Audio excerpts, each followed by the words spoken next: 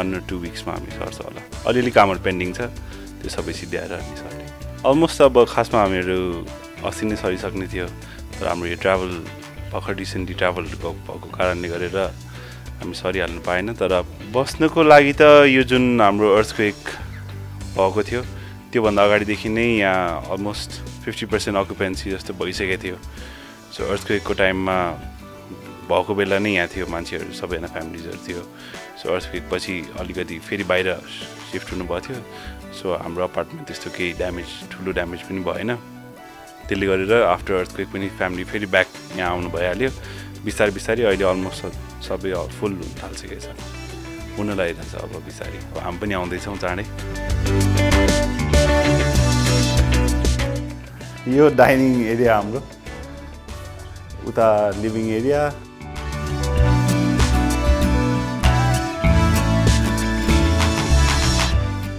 अनि यहाँ भित्र किचन छ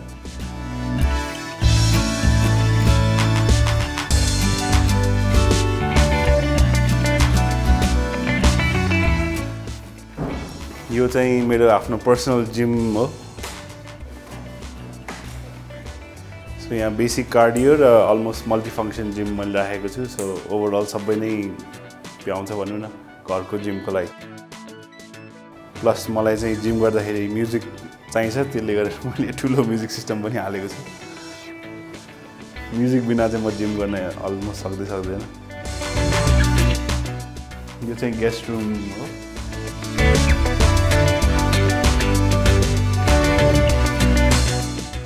स्टिल सबै अब रेडी हुँदैछ फाइनल भइसकेको छैन सो अलिकति मेसी नै छ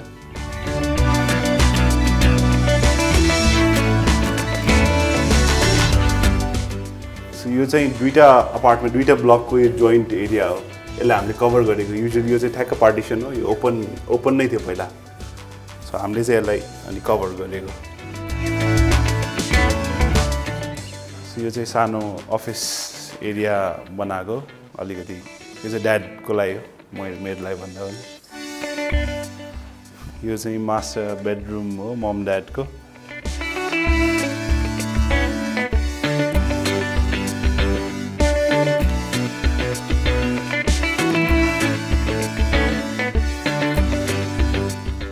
सो यो 2 फ्लोरको पेन्टहाउस हो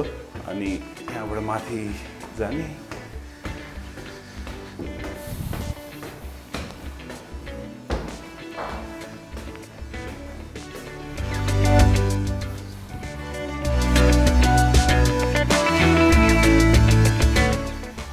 चाहिँ मेरो बेडरुम भयो यो चाहिँ लिभिङ रुम एरिया अनि भित्र चाहिँ बेडरुम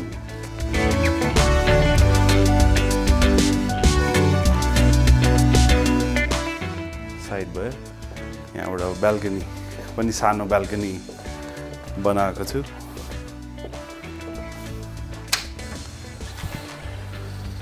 यहाँबाट पनि भ्यू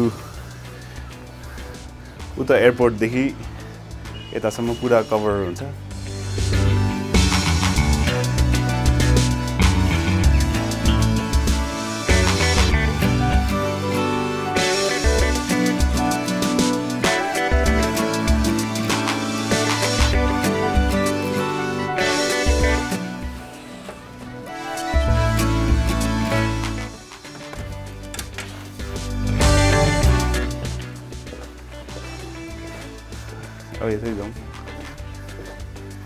यो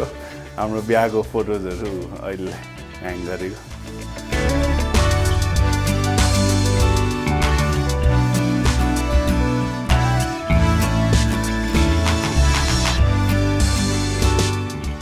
यो चाहिँ दियाको रुम बेडरुम हो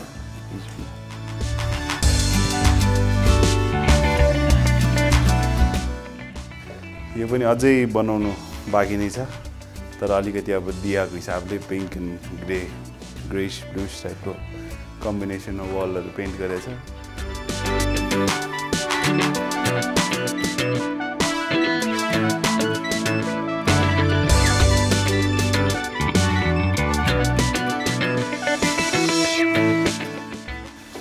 यताबाट पनि यो स्वयम्भू साइडको ठ्याक्क भ्यू देखिन्छ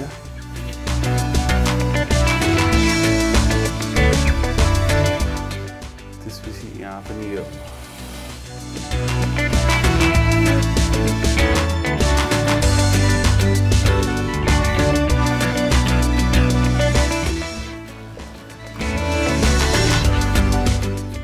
यो चाहिँ थिएटर रुम हो,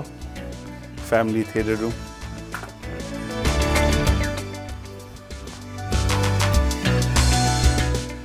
सो मुभिजहरू हेर्ने यताउता फ्यामिली टाइम सबजना विकली बाहिर हल नगइकन यहीँ हेर्नु मिल्ने हिसाबले।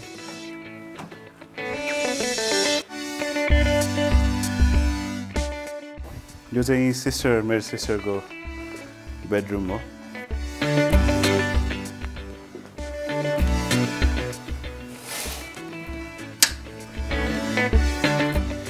यहाँबाट यो बाल्कनी पनि एक्सेस छ, अनि यहाँबाट माथि पनि जानु मिल्यो, तल पनि जानु मिल्यो। सो यो चाहिँ बाल्कनीमा सानो बस्ने एरिया बनाएको, क्लोज टाइपको,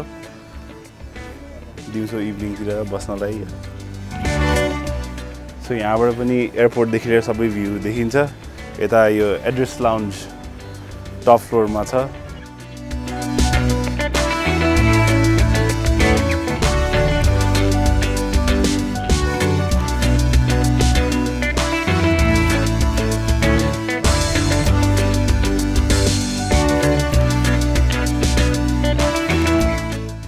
यहाँ कौसीबाट चाहिँ फुल 360 भ्यू देखिन्छ। सो मेन यो पेन्ट हाउसको फाइदा भनौँ न।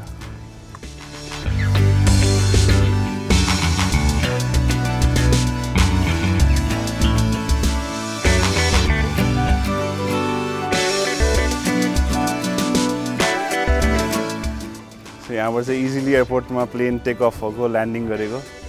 सबै मजाले हेर्न सकिन्छ।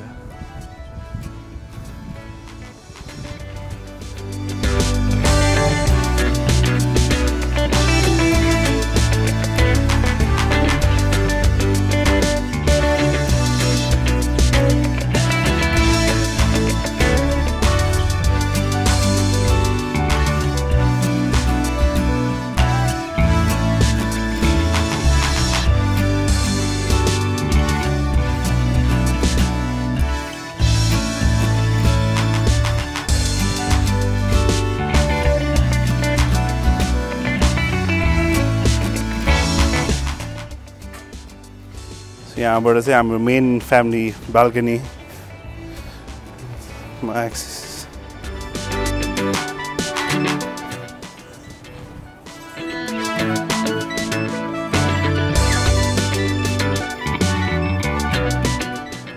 यो चाहिँ प्राइभेसीको लागि हामीले अलिकति यो भ्यूलाई ब्लक गरेछ उताबाट नदेख्ने हिसाबले। अनि यो चाहिँ सानो ग्यादरिङहरू बेलाको लागि बार बनाएको छ।